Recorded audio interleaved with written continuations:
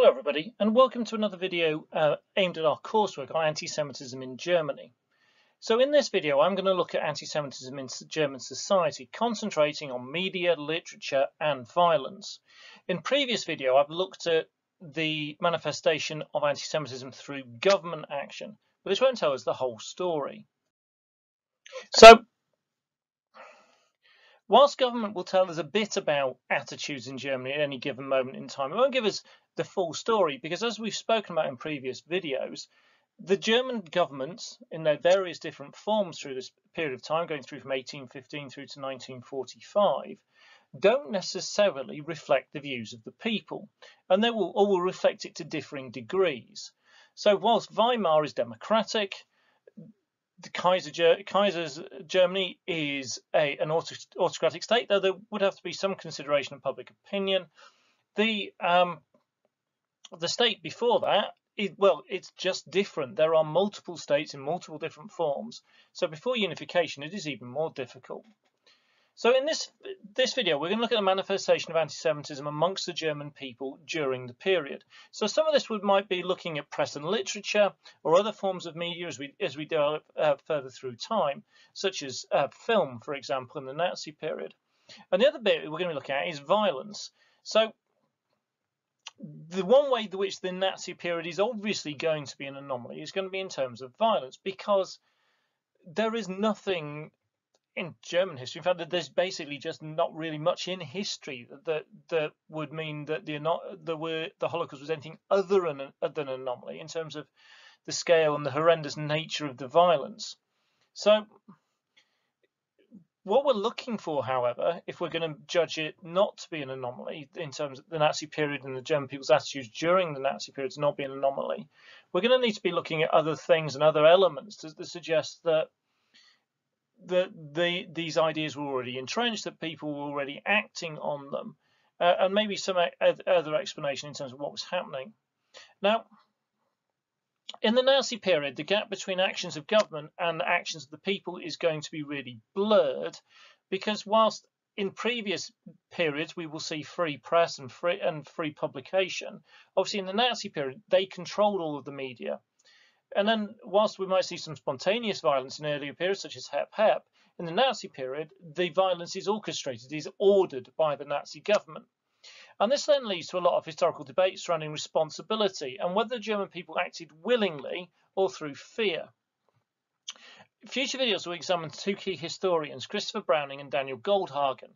Now, they have very, very differing views on this, and this will set up a key cornerstone of your coursework where you'll look at these two historians and you'll look at their interpretation. Now, whilst Browning is going to argue that those who carried out the killings did so because people in authority told them to do it and they were scared and that they felt a degree of peer pressure, Goldhagen's going to argue that they did it willingly and would have done it without the fear of the regime, and in fact they would have done it earlier if there had been different regimes in place. So Goldhagen's view is particularly controversial, but all of this feeds into the idea of anomaly, because if Goldhagen is right, there is no anomaly, and the German people's beliefs were the same going through the whole of our period, really, and that the Nazis just enabled the German people to enact it. And obviously that puts huge responsibility on the German people as a whole for the Holocaust. If Browning is right, then actually the actions of the German people in the Nazi period is an enormous anomaly, because they are only acting in that way because they are being made to do so by the Nazis. But in maybe a different way, you could argue that even under Browning, it's not an anomaly, because the German people didn't want to act in an anti-Semitic way beforehand, and they continued to not want to act in an anti-Semitic way during the Holocaust, but were made to do so by the Nazis. So we've got some different arguments we'll be looking at.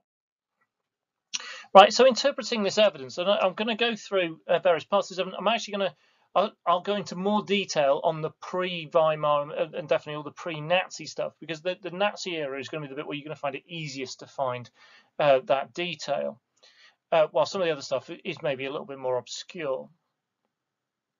Now, you will be able to find publications of anti-Semitic material going through the whole time period. However, the key to your arguments will be finding evidence of how widely it was consumed and how people reacted to it. So the existence of anti-Semitic material within society at any given moment of time is not going to by itself going to tell you whether the German people were anti-Semitic or not. And there's other things that we'll be looking at as well. So, for example, it might be that the message is not an anomaly, but the reaction is. So are the Nazi ideas original ideas, or do they link back to ideas that had been stated by other people over the previous 50, 100, 130 years? Now, it might be that you decide that what the Nazis say actually comes directly or links directly back to 19th century writers. But what's different is the volume of the propaganda that they produced and the size of the audience it received compared to the much smaller groups of people who were reading it and consuming it back in the 19th century. Right, violence is infrequent until the Nazi era. Now, does that prove that it only happens due to Nazi orders, or do previous governments prevent anti-Semitic violence that would have happened? When violence takes place under the Nazis, do the German people do this willingly to fulfill some kind of long-term desire? And Goldhagen will argue that is the case, or because they've been brainwashed by Nazi propaganda, or simply because those in authority told them to do it, which is what Browning would argue. Now, all of those are things that you need to consider and make your own minds up on.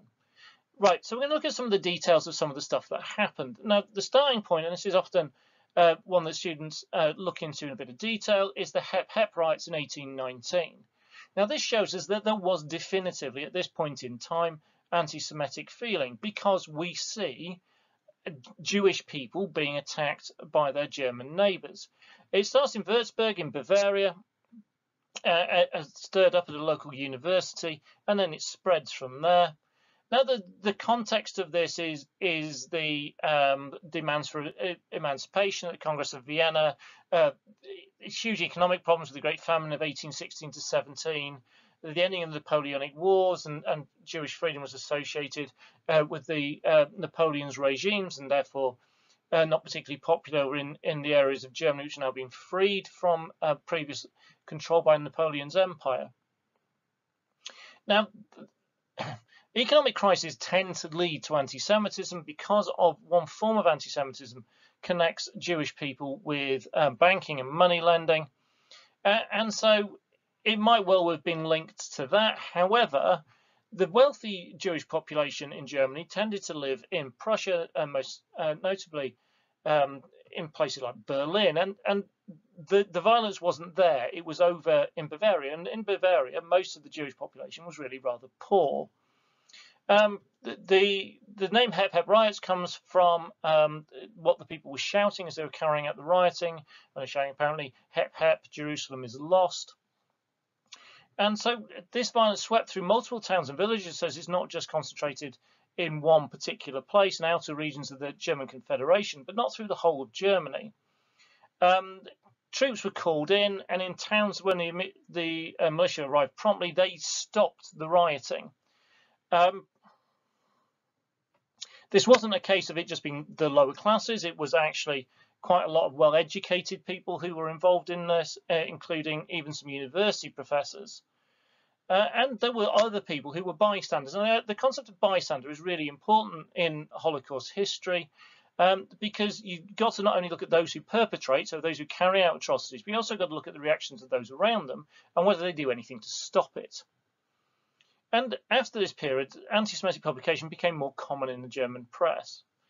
So there is definitively something here. Now, it is nothing like the scale of anything we'll see in Nazi Germany, but there was anti-Semitic belief and anti-Semitic action in society. Now, you could argue it's limited to where that happens in Germany, but it does definitely happen. In pre-unification Germany, we see some publications. So Dolores Passion of Our Jesus Christ, according to the Meditations of Anne Catherine Emmerich. I mean, a nice catchy title. It's by Clemens Brentona. I'm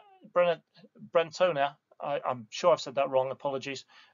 It's clear here that there is anti-Semitic thought. There's a very anti-Semitic strain in this book. So linked in a lot with religious anti-Semitism, but it does things that we'll see prop up and believed by the Nazis and their supporters, things like the idea of the blood libel, about the ceremonies involving the blood of Christian children being used. It's all nonsense, but it does show that that thread of anti-Semitism existed at this point in time. Richard Wagner, a very famous composer, wrote an essay attacking Jews in music, concentrating particularly on a couple of Jewish composers. And in this, he argued that the Jews had nothing to contribute to music. So Wagner goes on, he's Hitler's favourite composer. They used a lot of his music in the Nazis.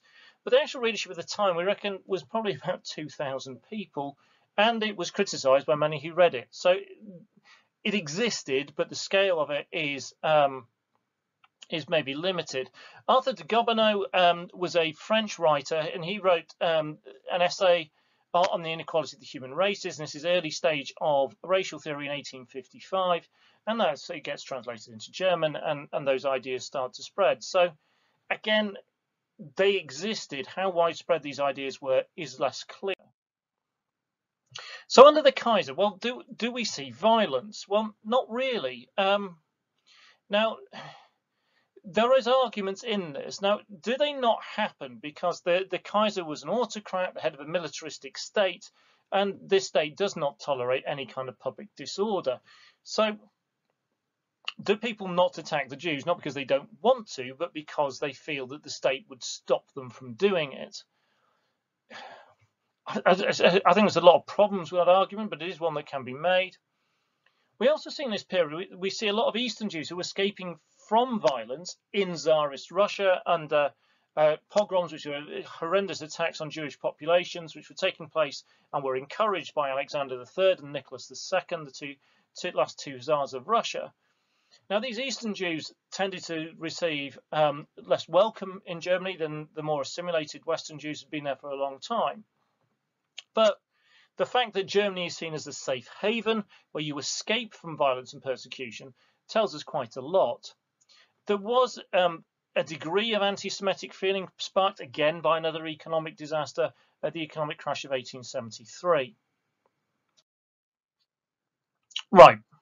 Now, one thing we definitively do see in the Kaiser era is we do see lots of anti-Semitic writing.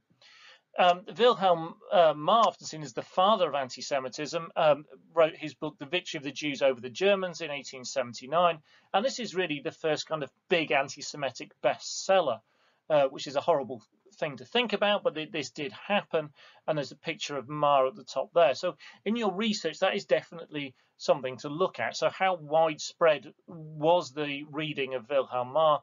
How big was the number of people who were accepting his ideas? Another 19th century writer who's often was used by the Nazis is Friedrich Nietzsche, who was a philosopher. Now, the Nazis have to be very selective when they use him, because he did actually say in some of his writing that the Jews were the strongest, toughest and purest race now living in Europe, which kind of contraries everything the Nazis said in their racial theory. But there were bits that he talked about with Übermen and Untermenschen, and that the Nazis did use and twist.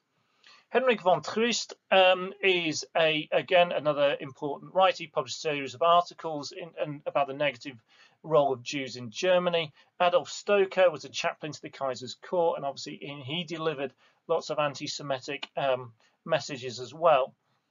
A really important writer right at the end of the period is Houston Stewart Chamberlain, who wrote the foundations of the 19th century.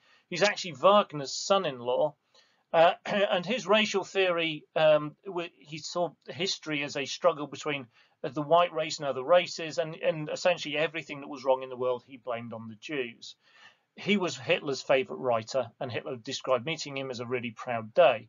So we can trace Nazi ideas back to this, but is there a difference in terms of how widely these have been consumed and how they are being reacted to? So Hitler read it and liked it, but does that make him unusual? Was that a common reaction to it in Germany? Right, if we go into the Weimar period, the violence we see is very limited. So we see a couple of really key events that are worth maybe a little bit of a look at in terms of the political murders. So Rosa Luxemburg was a Jewish political figure. She was a Spartacist. She was a revolutionary communist, important writer actually in the history of socialism. And she was murdered by the Freikorps, a right-wing group who were kind of employed as a paramilitary group to protect the state from Marxist revolution. And she was seen in Germany as a kind of a symbol of the link between Jews and communism, which again was another made-up thing by anti-Semites. Another famous Jewish politician was Walter Rathenau. He was a politician and businessman. His family owned AEG, which is a company which still runs today. He was foreign minister in 1922. He signed the Treaty of Rapallo with communist Russia, and after doing that, he was killed by right-wing nationalists.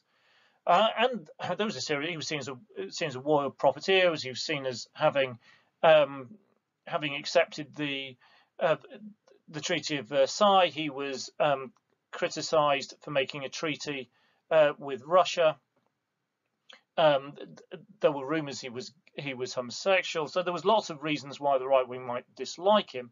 However, it doesn't mean the German people disliked him. And what we can see is why we get this real different perception. It is said that up to millions of people lined the streets for his funeral as a mark of respect, whilst Hitler later made the day of his murder a national holiday. So it's worth remembering that it took an awful lot more people to elect Walter Rathenau. There was an awful lot more people who got outpouring of sympathy following his death than there were the small group of people who plotted to kill him, and then the Nazis who celebrated it. So if we also look at the Weimar period, and we look at terms of press and literature, now we've got a couple of really important bits in this. Now, Weimar Germany has almost no censorship. It's an incredibly open and free society. So you will find really extreme things being published, but that doesn't necessarily mean that they are widely supported. So we see things like the Protocols of the Elders of Zion. It's actually written in the Kaiser period. It's a Russian forgery, but it continued to be widely spread and read and cited after World War I. It's crazy conspiracy theory. It's utter nonsense, but it did have quite a profound effect. General Ludendorff, at the end of the war, blamed it all on the November criminals and the stab in the back. And this is something that the Nazis really made a big deal out of. And it was widely reported in the German press and given quite a lot of coverage. Hitler wrote Mein Kampf in 1925, but barely anybody read it. But again, as you look at, and a good way of getting a hold of an anomaly here, look at the number of people buying it in 1925 through to 1928, and look at the number of people who were buying it after 1933. And obviously you're going to get a massive transformation. Now, is that a transformation in the mindset of the German people, or is that because you had to own one because you're in the Nazi state? The most extreme publication was Der Strömer, edited by Julius Streicher, who was vile in his anti-Semitism. It was so extreme and basically pornographic. Even lots of Nazis considered it to be too much. Goering famously wouldn't have it in any of his offices, even though theoretically by law it had to be in all businesses. There was a couple of financial crises, so a couple of financial scandals involving Jewish people. There's the Barmat scandal and a scandal around the Scarlett brothers. And again, the press sensationalized this to highlight this idea of Jewish financial corruption, which again was another old form of anti-Semitism. Now, the stuff existed, but that's not the whole story. Now, if we go alongside this, remember we're in a free society at this point in time. The Jewish population was less than 1% of the German population. However, they made up 11% of the doctors, 16% of the lawyers, and both statistics on that were much, much higher inside Berlin.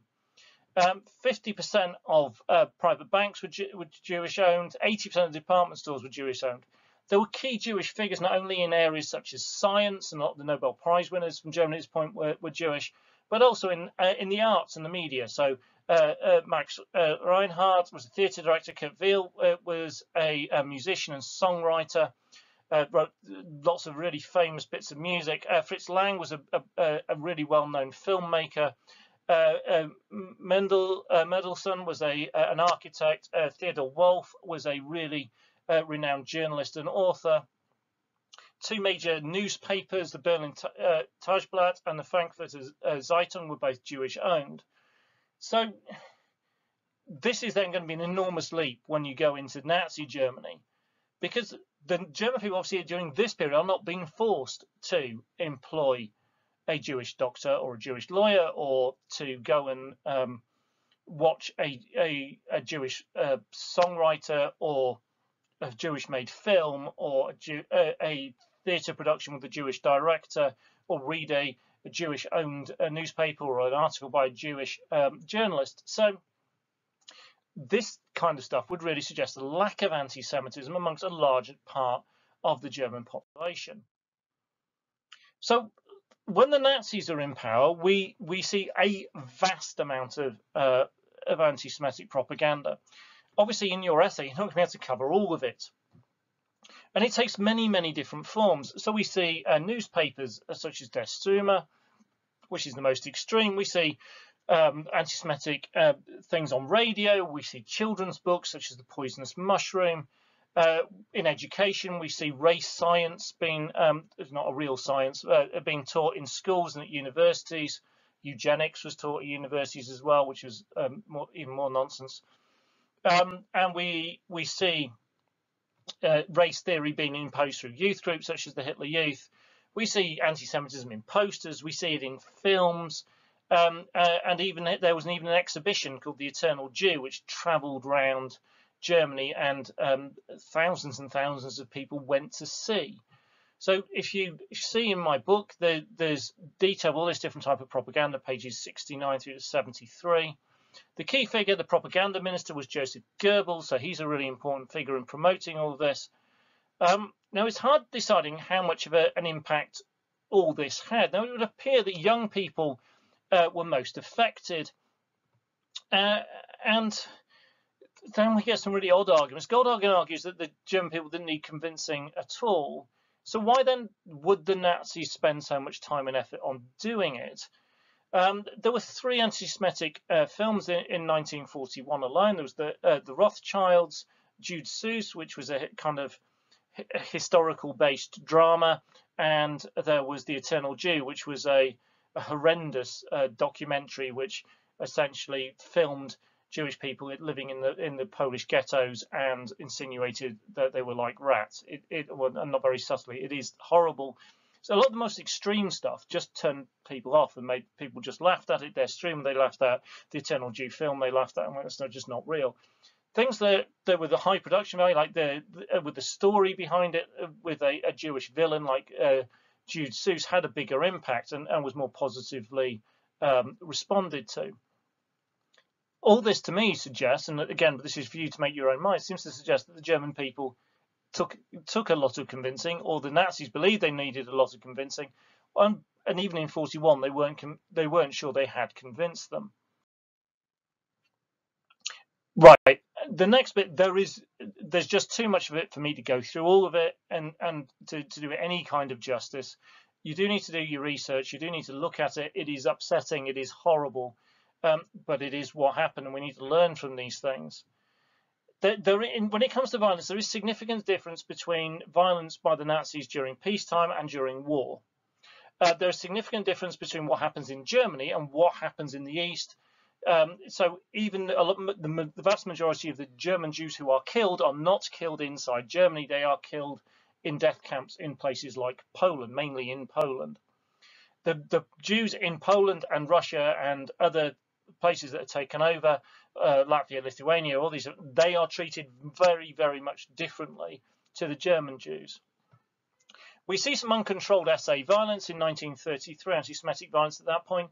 The next big one we see is Kristallnacht, this explosion of violence in 1938. We see Jewish shops destroyed, synagogues set ablaze, and reports of around 90 to 100 Jewish people killed, and then we have massive Jewish arrests after this, and Jews are made to pay for the cleanup. And that really is one of the signs of this massive escalation. In places like Poland, the Jewish population herded into ghettos.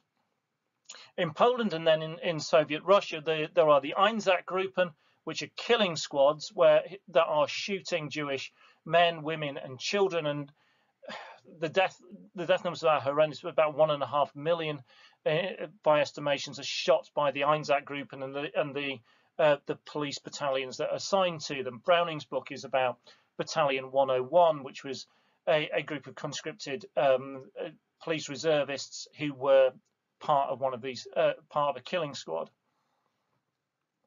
The major part of the Holocaust then takes place in these horrendous death camps, places like Sobibor and Treblinka, and then Auschwitz, which are essentially factories of death. They are designed to kill large numbers of people, and the figures of Jewish deaths are around 6 million.